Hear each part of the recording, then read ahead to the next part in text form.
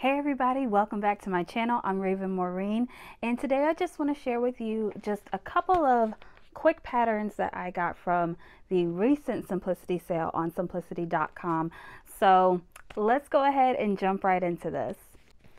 So I'm starting my list with Simplicity 9945. This is the new Mimi G pattern. It's a dress and a jumpsuit. So she's modeling the black one, or the black jumpsuit, and then the dress is in like that lavender color, and it has that same open back as Simplicity 9597, which I just wore last week while I was on vacation. So if you look at the line illustration right there, you'll see that it's kind of that similar button feature. The only difference honestly is that it does kind of have those cutouts that go into the sides. So and I also like that it's a v-neck as well. So I thought that that was really nice. Not sure if I will have time to get to this month specifically, or even next month, but I really do like this pattern, and you guys know where I live. It'll be hot until November, so I have some time to make this. Then I also got Simplicity 9949. I've actually talked about this in a previous video, talking about like the wedding guest patterns. I really like this dress. I talked about how it curves in the back, that line illustration. Not really sure if you guys can see that or not, but and then it's also got pockets, princess seams, and whatnot, and then it looks like it's held together on the neckline by two buttons and then an invisible zipper in the back. This looks like this takes quite a bit of fabric, and it absolutely does. So dress B, which is the longest length, takes about anywhere between 5 to 7.5 yards, depending on how much fabric, whether it's 45 inches or 60 inches of fabric that you may have. All right, so this one I was obsessed with when I first saw it. This is Simplicity 9974, and this is actually a costume pattern, but I really like this corset with the skirt, like just for regular wear. Is that wrong or wild? But this is by Maddie or Madeline, and I actually started watching a couple of her videos about this pattern, and she kept calling it a fashion corset, and her reasoning was because this is for fashion and not necessarily for an undergarment or for shapewear, which I thought was actually very interesting, that there was an actual difference, which makes total sense. But I just hadn't thought about it that way because I don't have a lot of experiences with corsets, and of course I want to get into this a little bit more. This was actually making corsets, or making a corset, was something that was on my Make 9 list for this year. So I say all that to say that maybe this is the corset I get into, but I love that V, which is kind of like a trend right now, like that V in the front, and then of course the little tie loops in the back and on the front as well. So lots of great things that I really like about this dress. I also got Simplicity 9946. This is another Mimi G pattern. Now this pattern's got a cutout in the front, and it's got kind of like a waistband just below that cutout, but it's got either a v-neck or a scoop neck. So there's a couple of different variations that you can do with this, which I also really like. And then view A on the back has a crisscross in the back, and then view B is a whole back. So that was another interesting feature that I thought was really cool, is that there's a lot of really great options for the front or the back with this dress. So yeah. All right, and then I also picked up Simplicity 9958.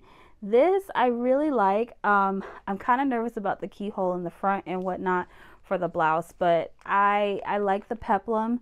I like that it's got a few different straps. I think that that's really interesting.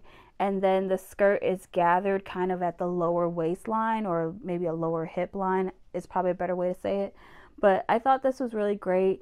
If I were to make this, I think I would probably have to hack off a good 6 inches so that it would fit me maybe just below the knee or mid calf, how it's fitting the model here.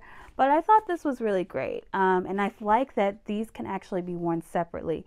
So if I wanted to make the top and pair it with a different bottom, like maybe pants or something like that, this is definitely one of those patterns where that is possible.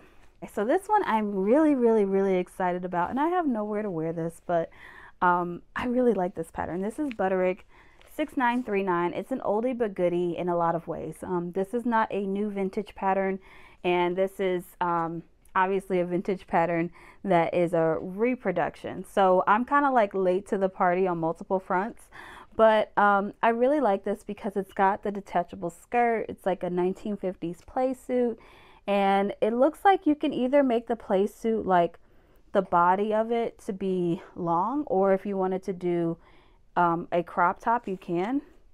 And yep, that's exactly right. So view A is the full jumpsuit, and view B is if you wanted to do crop, with C being the shorts, and then D being that very full skirt that you see on the front.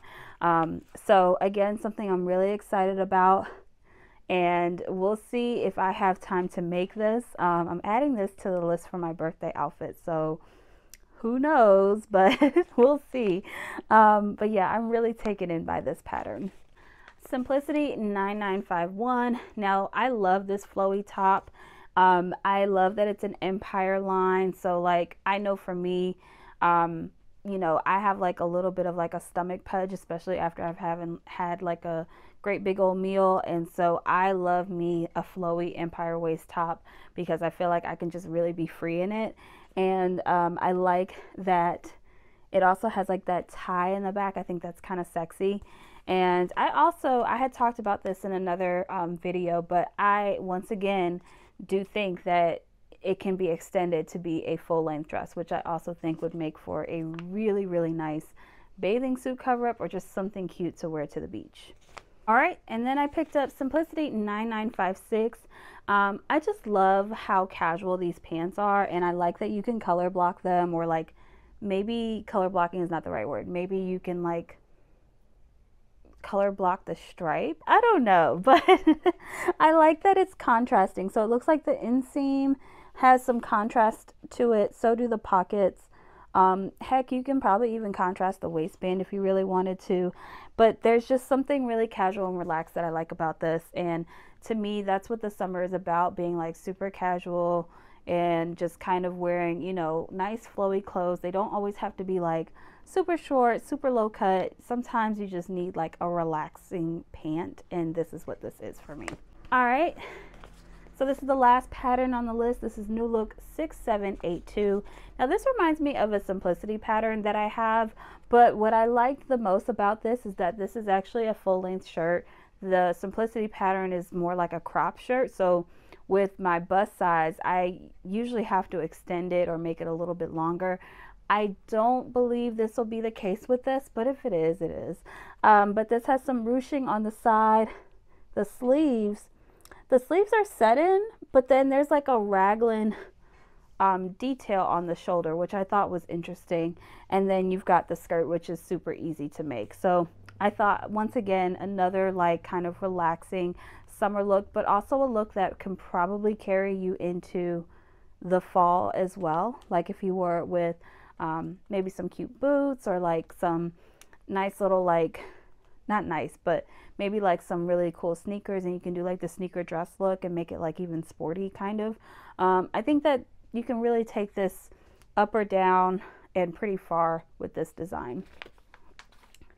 All right, you guys, I know that was really short and sweet, but I just wanted to share those couple of patterns with you guys. So if you like this video, don't forget to hit that like and subscribe button. And if you're not following me already, you can follow me at Raven Maureen on Instagram, TikTok, and Threads.